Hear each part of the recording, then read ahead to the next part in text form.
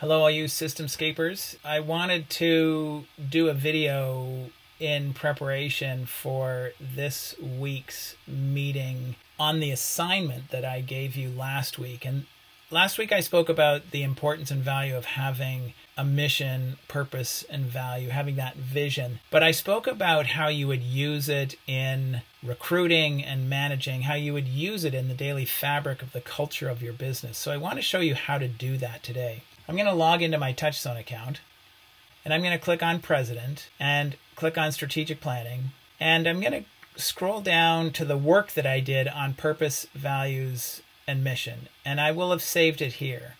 So this is my final version, and you'll notice that I edited it. I've gone through and taken out all of the exercise stuff and the examples, and I've made it mine. So I really drilled it down into a really nice, clean version. If you haven't done that, if your mission, purpose, values still looks something like this, where they've got all this content in it, and you've put your mission here, then all you have to do is just delete out all this stuff and type in mission, and put your mission there, purpose here, take out all this stuff.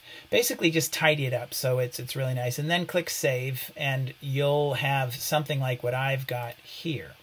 So basically I've just got a clean version of it here. It's under Final. I called it Final Version, and it's all right here. Now what I'm going to do is I'm going to highlight all of this content, and I'm going to say copy. And then I'm going to go back out to the 4 key functions to guiding the business, and I'm going to create a new process, and let's call it our mission, purpose, and values. And I'm going to save it in the strategy subfunction.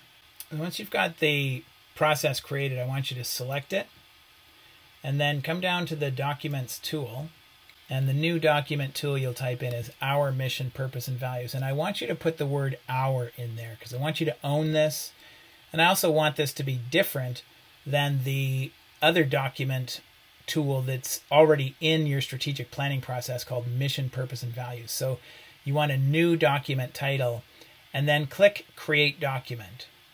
And let's click here to add content, and you can simply right click and paste in the information that you cut from the other exercise, and then click Save.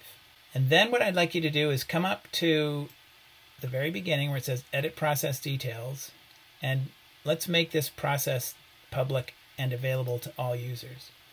What this means is that I don't have to link it to everybody in my organization. I'm making it public.